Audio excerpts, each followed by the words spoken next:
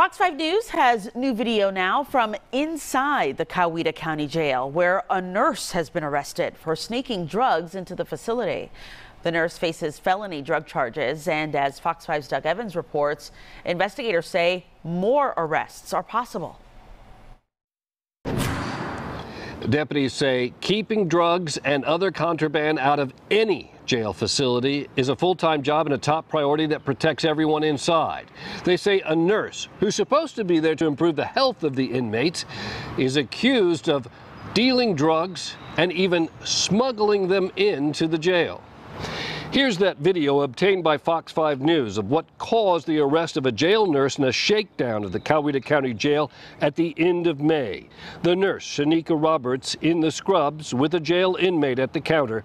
The move is so subtle, the sheriff's office said, but it stood out to trained eyes, investigators who say they were tipped to trouble. The inmate allegedly reaches into Roberts' pocket and retrieves something and then drops it down into the front of his jail jumpsuit. Deputies say they searched the inmate cell and found the drugs that Roberts allegedly smuggled into the jail. So we can't tolerate anything like that. I mean, it's illegal on the outside. It's certainly illegal on the inside. You know, there's just zero tolerance for any of that. Anything that crosses the guard line is going to be a felony.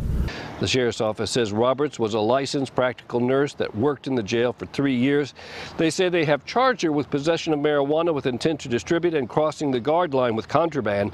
Deputies say a search of that inmate's jail pod turned up marijuana, meth, fentanyl, as well as other contraband. For now, Roberts is facing charges only related to the marijuana.